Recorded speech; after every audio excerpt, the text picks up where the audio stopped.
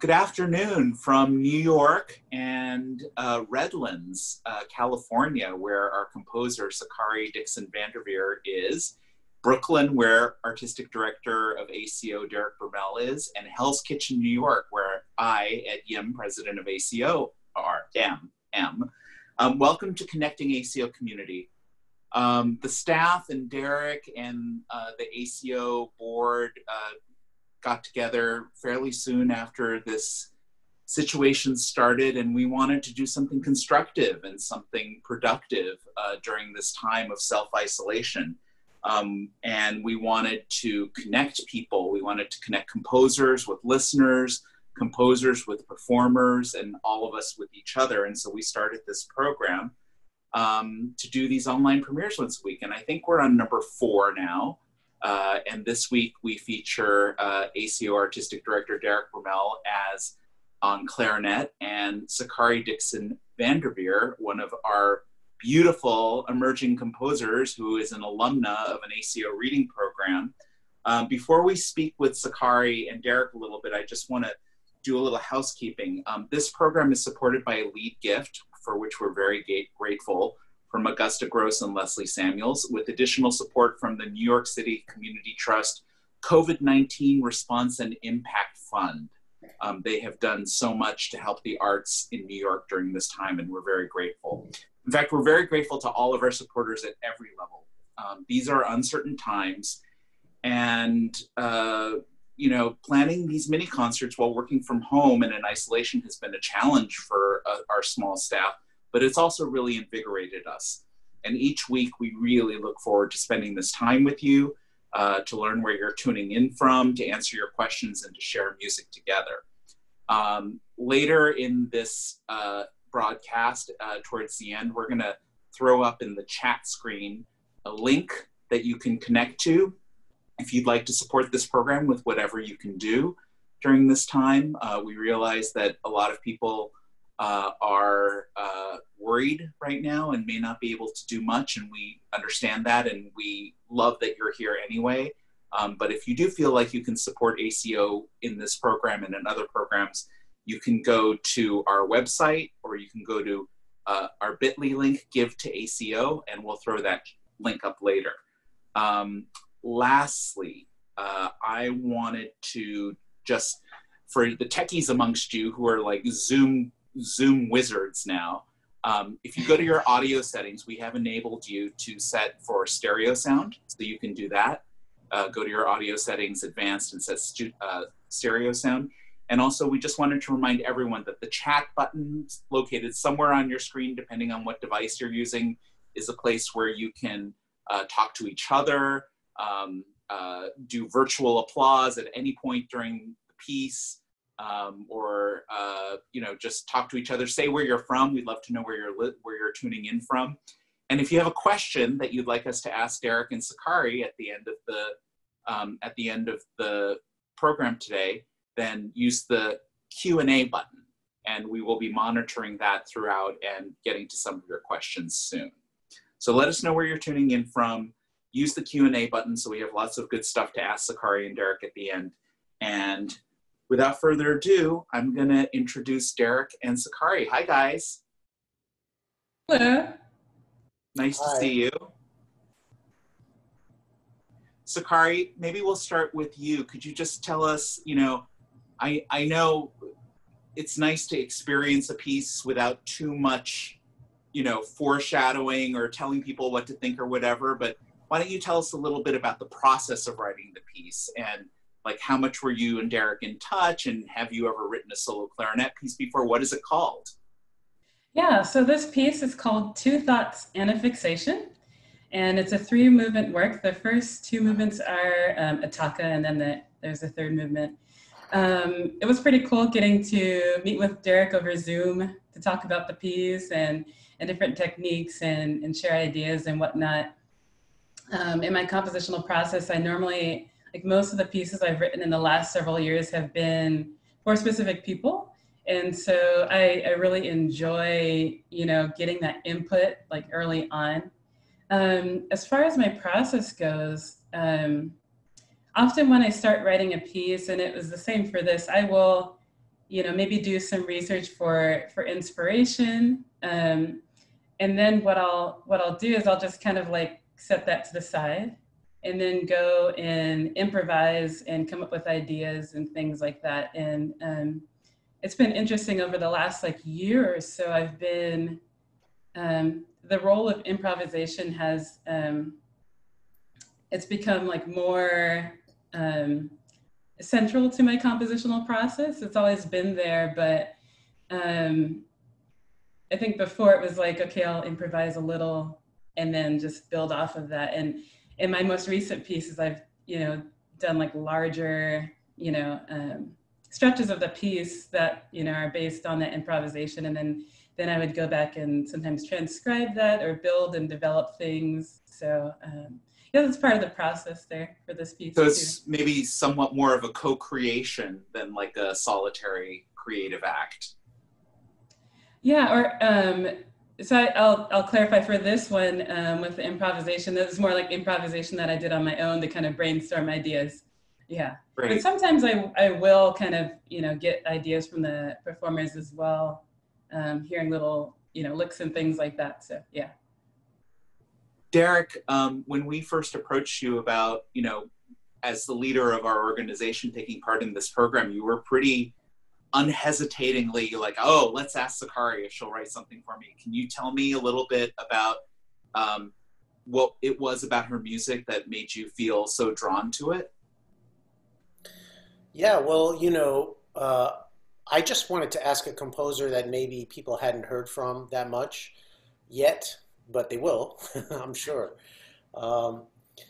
And of course, Ed, we're trying to bring a lot of new work to life, and most of the composers won't be people that it won't be folks that they know, so they'll be getting to know new music, new faces, new voices, and I think it was just that I remember her orchestra piece. I looked through all the works that go through for all the different programs that we do, including Earshot, which you mentioned, which is, if the audience doesn't know, it's a program where ACO does readings in conjunction with other orchestras around the country, where we kind of help other orchestras facilitate those readings, and so that this one happened to be with the Buffalo Philharmonic, and I just noticed that Sakari's work had a beautiful lyrical kind of flavor. She's a real melodist, I could tell. And one thing I really liked was I felt that every note she was writing counted, that it was, I could tell she was thinking about all the notes. And not that all composers don't think about the notes, but I thought there was something special in her melodic voice. And I just remembered that. And then when this opportunity came up, I thought, hey, this is a nice chance to let people hear something more from Sakari. Plus, I wanted to play something of hers. So fantastic, fantastic. Derek, when someone's writing for clarinet and they're not a clarinetist themselves, do you find that there are things about the instrument that are particularly naughty sometimes for a composer writing idiosyncratically for a clarinetist at that point? What are tips that you kind of give a composer when you're working with them on the creation of a new piece? Well, depending on how, usually it depends what instrument they're coming from. She's coming from, Sakari's coming as my main competitor, which is the viola. It's exactly the same range as the clarinet. That's interesting. That's why Brahms transcribed the clarinet sonatas for viola. He did it in his own hand. I mean, they're almost exactly the same range, and they have that same kind of middle of the road feel. Am I a high instrument or am I a low instrument? Sometimes, that's sometimes a little hard for people to get their head around about whether it's a bass instrument or a treble instrument. But I think the toughest thing is, look at this thing. I mean, you got so many keys on it. It's just hard to know where the hands go and what they're doing. It's not like a trumpet where you got three pistons and that's it. Everything's done with the lips. So every instrument has its particular challenge to write for. But I have to say, I didn't have to really say much to Sakari. I got the piece, and it was really, it was pretty much done. I think I gave her some. We talked a little bit about some extended techniques on clarinet. She was very ambitious, and I said, well, I wasn't sure for Zoom it was the best idea. Yeah. But Right. she's got a lot of interesting ideas in all kinds of ways, and I thought this piece came out very nicely for clarinet. It reminds me a little of the Stravinsky. Well, it's not like the Stravinsky three pieces, but it has this three short movement kind of feel. Oh, right. I don't know, Sakari, if you, that's one of the first solo pieces written for clarinet, and my sense is that you know the repertoire very well, so you might have encountered this piece already. I don't know. I think so, like Three Managers or something like that. Yeah. Is it called? Yeah. Yeah. Sakari, you said that sometimes when you begin to write a piece, you do a little research. Does that mean like maybe listening to some pieces in the same genre? And if so, did you listen to a few solo clarinet pieces to warm up before you started putting pen to paper or fingers to computer? Yeah, I do like to do a lot of listening and score study too. And being in quarantine has been a little tricky because normally I'll do, you know, listening online, and it's nice too that, you know, there's some like YouTube scrolling scores that are up that kind of helps. But I'll also go to like the LA Public Library and grab a bunch of scores, or sometimes local universities, things like that, because it does help to, you know, not only am I hearing the sounds, but I'm seeing how they're notated too. Yeah. But yeah, I'll often listen to pieces with the instrument that I'm writing for, but sometimes I will stray from that if I'm looking for inspiration for certain textures or development, things like that. And I might go to other works as well. So Awesome. Derek, we're going to let you go off to the virtual green room and you know, get yourself ready to play the world premiere of Sakari's piece. And when we're ready to have you back, we'll give you like a little less than a minute or so. We'll give you a thumbs up and bring you back so that you can play. All right. Great.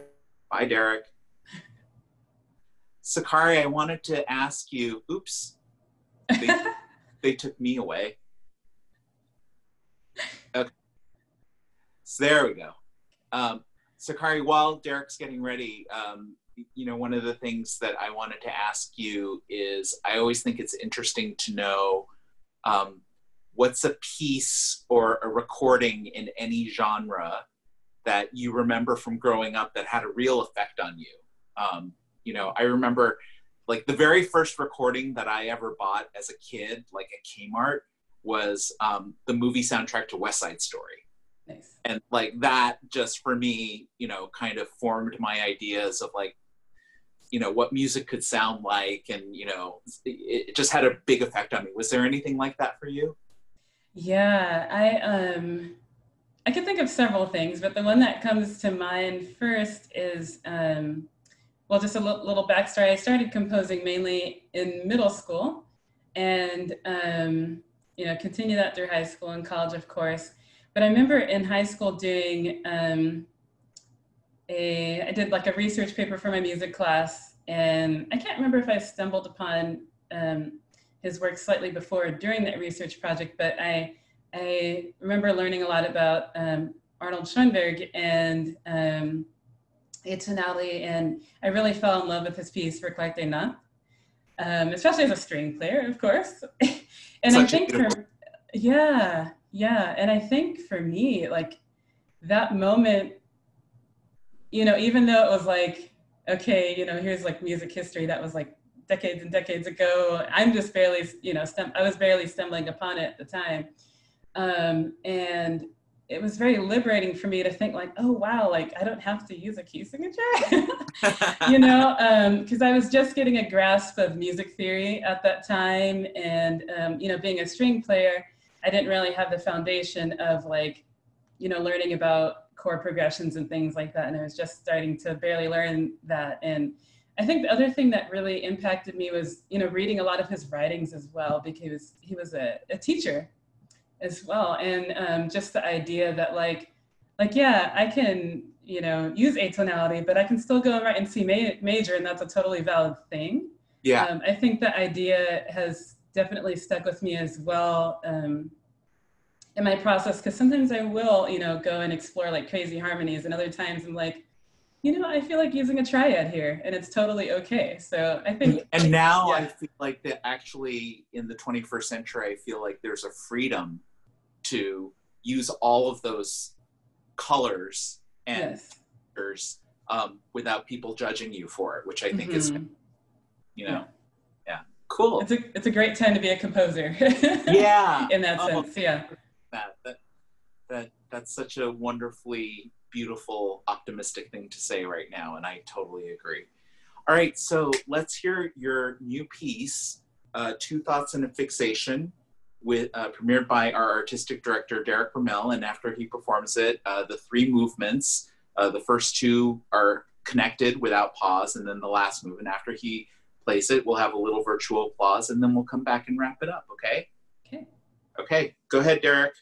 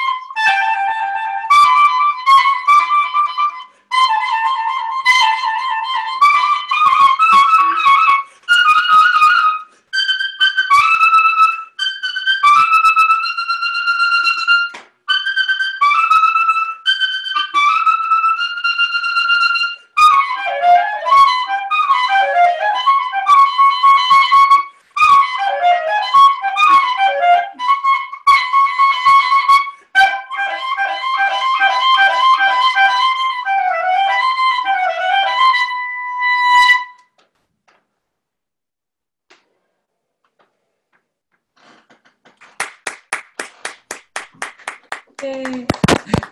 Woohoo! Bravo, Derek. Thanks. Wonderful, thank you. So the weird thing about this current time, right, is like a performance like that, like you can't feel the audience very much. But please Derek, I hope you know that Sakari and I are kind of like channeling the people that are watching you, and really enjoyed that. We're getting lots of comments saying bravo and hooray and things like that. So yay. Great. All I can hear is the dog running around upstairs. That makes me feel much more like a performer. Excellent. We actually don't have a ton of time left, but we have a few questions that I'm going to ask you. So one is that, Sakari, now that we have heard the piece, would you tell us a little bit about the title and how that relates to what we just heard, if you can? Yeah, so often when I title a piece, it's something that comes like later in the compositional process, like maybe, like I've written 80% of the piece or so. And I usually I wait to name the piece until I have this like image or thought or mood that kind of gets, that kind of sticks essentially. And so for me, something that's been on my mind and on my radar lately is just the idea of mindfulness. And that's something I've been trying to practice more in my own life. But especially in quarantine, there's plenty of time to sit and think about what I'm thinking about, which is an interesting thing.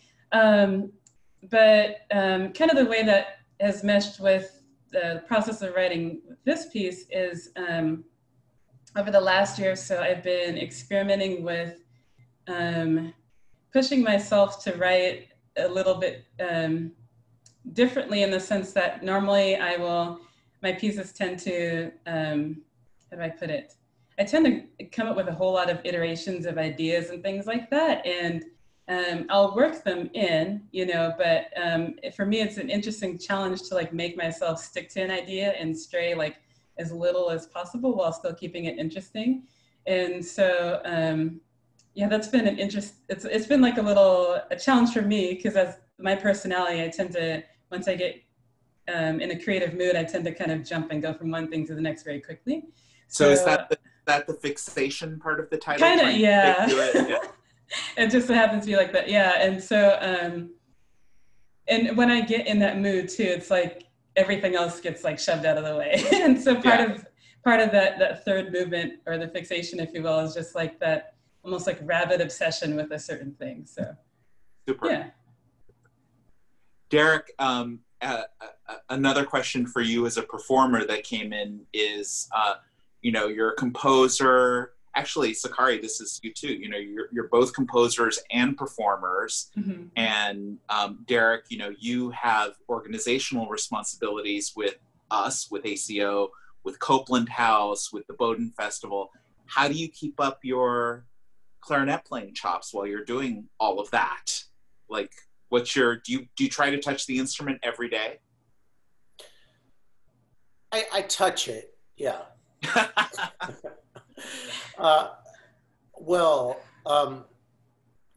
It's, I think what happens, it's true as a composer too, as you get, it may be true as an administrator for you, as you get older, you say, oh, I've seen that, I've done, so you start to streamline, even though you're losing neurons rapidly, you're trying to streamline, your thinking becomes very streamlined, and you kind of make associations very quickly. And one of the things I really enjoyed about working on this piece, for instance, is that the first movement has things that come back later in the other movements, in the third movement. So it's very harmonically tight. And that's actually something very gratifying for a performer. Because, I have to wear my performer hat. That's what happens. When I start playing something, all of a sudden it's like a Dr. Jekyll, Mr. Hyde thing. I become a different person, and I start complaining about the same things that I do as a composer. And I'm sure Sakari, you might have the same experience playing Yeah. viola. So you flip back and forth between these two identities. But I really enjoyed that, these little intervals and the way that she changes from this whole tone to half tone interval. It comes back in the last movement, and then you feel that, and you feel that compactness and the and just the sense of economy of material, and that's gratifying because then you feel like the performers really thought about every note. Yeah. I mean, And the composers thought about every note. and you mentioned that that was one of the things that attracted you to Sakari's work. So that's amazing. And Andre on our chat board was talking about the economy of the first movement too. So your intent, Sakari, comes through so clearly in your work. Must be a composer. Oh, maybe he's probably a composer. Yeah. I want to just ask one quick, maybe it's not a quick answer, Sakari, but I was reading your website and signed up for your newsletter, which I'm so excited to hear from you in the future. But I was so interested to see that you had embarked on a commissioning project for pieces for solo viola from composers over 40. Yeah. And I wanted to know how that came about and why composers over 40. What were you was there a problem that you were trying to kind of get at? Yeah, that started out of, there's an article on New Music Box. And I think the title was, I'm trying to recall, I think it's something about like ageism and composer opportunities or something like that. And part of what the article was talking about was just the idea that like a lot of times and I see this a lot with like applications and whatnot, as composers, we do college and we're told to, like apply to everything and all the opportunities, and that's, how you'll get seen. A lot of the opportunities are, for people who are currently in college, or they stop, if you're over 30 or something like that. And so as a violist and someone, I think it was about a year or so after I got out of college, I was pretty excited to like kind of, I guess, provide a service opportunity to other composers as well, because I also love performing new music. Awesome. And so it was a call for scores.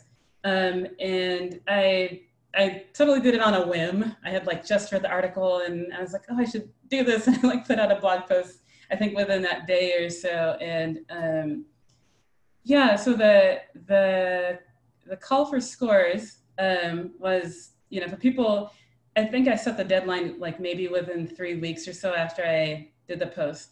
And so part of the reason why I did that very short, time frame was to